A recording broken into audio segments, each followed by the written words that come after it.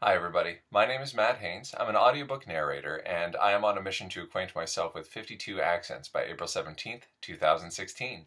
We go to number 46 in the series, New Hampshire. The whole point of this video series is to give myself a wide variety of accents to work with so that if an author gives me a character that I need to narrate and that character is described as being from a particular region, then I've got some tools that I can work with so that the accent is consistent and considerably more well-informed than if I were just taking a shot in the dark. I'm going to share 5 highlights of what I'm learning about the New Hampshire accent so far, and then we're going to apply those to song lyrics later on. But first,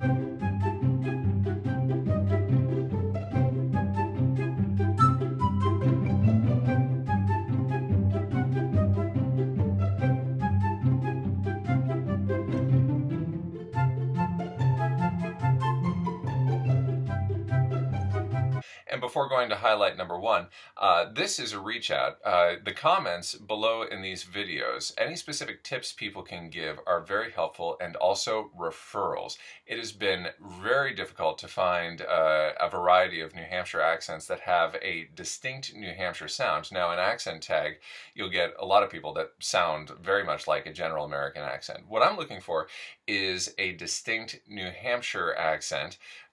Usually, I would guess, from the rural parts and from an older generation. It's very difficult to look on YouTube for New Hampshire and accent and then without getting swamped by just political videos. So I'm putting it together just as best I can, but referrals would be great. Let's go to highlight number 1 of what I'm figuring of the New Hampshire accent so far. The resonance. This is the Mattoon, and this is a picture of me. I normally wear glasses. What I'm finding with New Hampshire when I'm doing the very distinct version of the accent is that the sound goes down in the back of the mouth and towards the lower molars. Now I'm finding when I do neighboring Maine, which is where I grew up, down East Maine, it's more towards the upper molars, but with New Hampshire it's going down towards the lower ones. So we take a general American accent with the lyrics that we'll be doing. End of the world becomes end of the world. Highlight number 2, relationship to the R. I'm finding that the R doesn't necessarily drop completely, but there are some changes that happened. For words ending with OR, it becomes OA. I'm representing that with the capital O and the lowercase u, OA. AR, and then ER, with a slight in there. So again, with the lower molars, so for example, we take the word ignore, OR, becomes something closer to ignore. We take the word, or the phrase from the lyrics, I think it's dark, it becomes I think it's dark.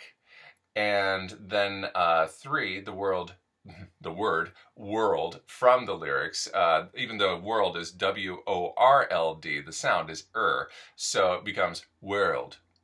Highlight number 3 in the New Hampshire accent, the S becoming almost an SH sound, which is something that's also common in the Down East Maine accent.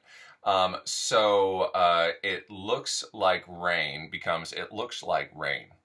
Highlight number 4, the abbreviation of endings of words. So ing, as in running, becomes runnin'. Out, instead of hitting that T right on the nose, it becomes out. Dead becomes dead. This is something that, and actually in the previous 3 examples, I kind of blew because I tend to have the performance element of enunciating the T's and the D's, but they do tend to be abbreviated in the New Hampshire accent from what I can tell. Highlight number 5, the music of the New Hampshire accent. I'm finding that with general American, we get a da-da-da, whereas with New Hampshire, it tends to start up and broad and then come down a bit. So we take the sentence from the lyrics that we're going to do. It's just the way I smile. General American, a bit of an exaggeration. It's just the way I smile. New Hampshire, bit of an exaggeration, but just so you can see the difference. It's just the way I smile.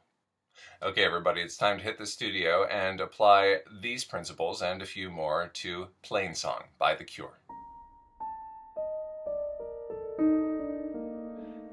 I think it's dark and it looks like rain, you said. And the wind's blowing like it's the end of the world, you said.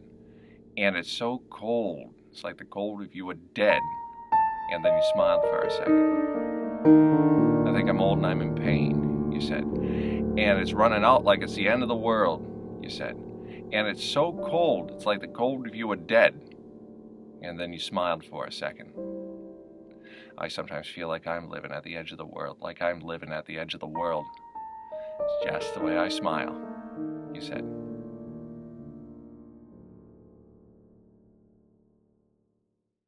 The lyrics to Plainsong are by Robert Smith.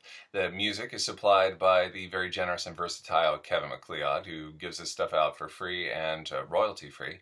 Everybody, comment below what are some specifics that could help improve the accent. Also, for the few ones that are left, is there an accent that you'd like to hear or a song to put it to? Everybody stay tuned next for 47 Cuban, and rock on.